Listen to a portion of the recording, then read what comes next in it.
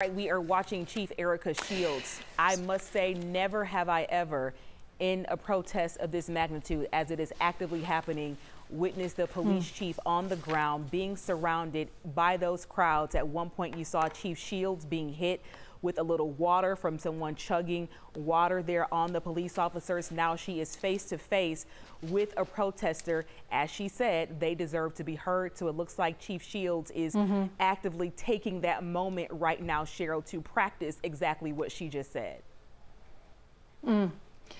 Yeah, I was going to say I've not seen that either, Aisha, in many years of covering demonstrations and protests, and how she was unflinching in that. And I wrote down something she said. I just wanted to repeat it. She said, I understand they're angry and scared and upset, and I get it. They want to be heard. They have the right to be heard. I want to see everyone safe, though. I don't want to see property damage. She talked about wanting her officers to give a lot of latitude.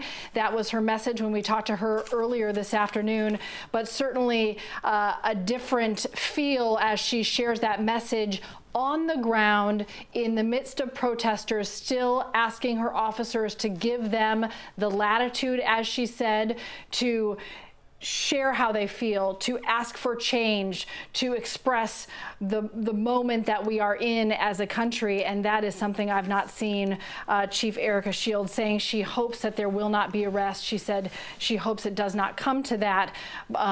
More than anything, wanting everyone to be safe and not wanting property to be damaged like we've seen happen in other cities. Obviously, Minneapolis was a tremendous amount of destruction there as the protests happened.